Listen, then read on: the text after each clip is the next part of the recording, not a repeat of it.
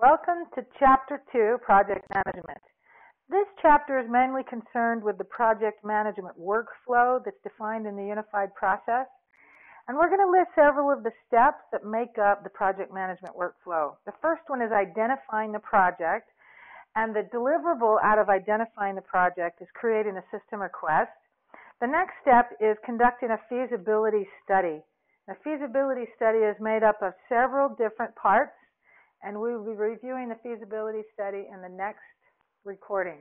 So this recording, we're going to concern ourselves with identifying the project and creating a system request.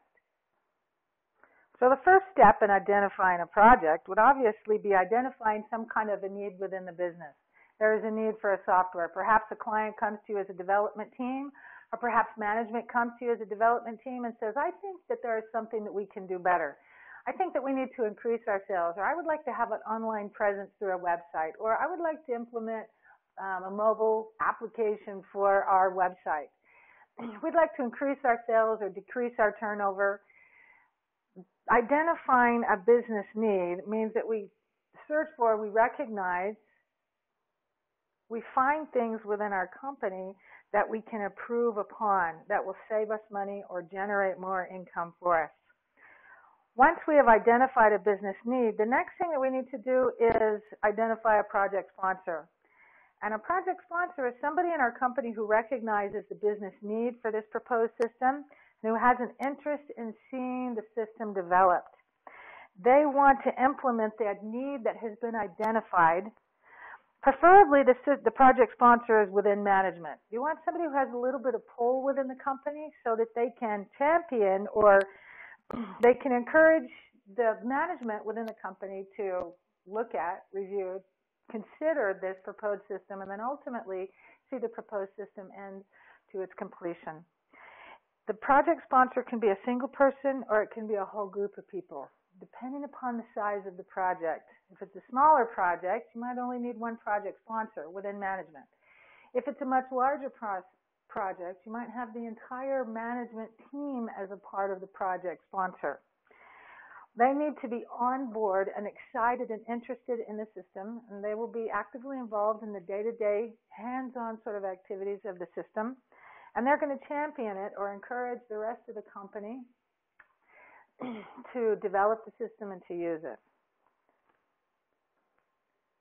So once a need has been identified within a company, and once a project sponsor has been chosen who is going to champion the project, the next thing that we need to do is determine some business requirements. And the business requirements are just a list of features and capabilities of the proposed system, kind of a high-level list of features or functionalities. What do we want it to do? What do we want to accomplish? How is this supposed to meet the business need that we have identified? You can think of it as going into Best Buy to buy some software and flipping the box over and see a bulleted list of the features and the functionalities listed on the back of the box. This is what we're trying to identify at a reasonably high level. Once we have a list of things that the new system should do, the next thing that we want to do is identify the business value. How does it benefit our company or the company who is proposing the system? There are two different types of business value. The first one is intangible. The second one is tangible. Tangible benefits are measurable. I can say that would benefit our company with a 2% increase in sales or a 15% increase in traffic to our website. It would benefit our company by having a 10% reduction in cost or a 10% reduction in turnover. These are measurable benefits to the company. Intangible benefits, on the other hand, are not measurable. Things such as, well, it's going to increase our customer satisfaction. It's going to reduce our turnover. It's going to increase morale within our company. These are not necessarily measurable, but they do add value to the company. Now, keep in mind, this is kind of a high-level evaluation of the proposed system. So we're not going to a whole lot of detail here. But we do need to lay out why in the world we should develop this new system. Once we have identified those four things, the next thing that we're going to do is put together a formal system request. So if you look on page 53 of your textbook, you're going to notice a template, a layout for a system request. It's made up of 5 key elements. We've already talked about 4 of the 5 key elements. The first element in a system request is the project sponsor. List the name or the names of the individual who are going to be the sponsors of this particular new proposed system. The next element is the business need. This is where I would create a bulleted list of all the needs within the company, the reasons why I want to develop this system. The next element of a system request is a business requirement. This is the bulleted list of features, functions, functionalities, capabilities for the new system at kind of a high level.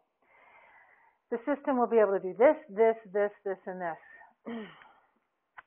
The fourth step is the business value. Now, this is broken out again into the tangible and the intangible.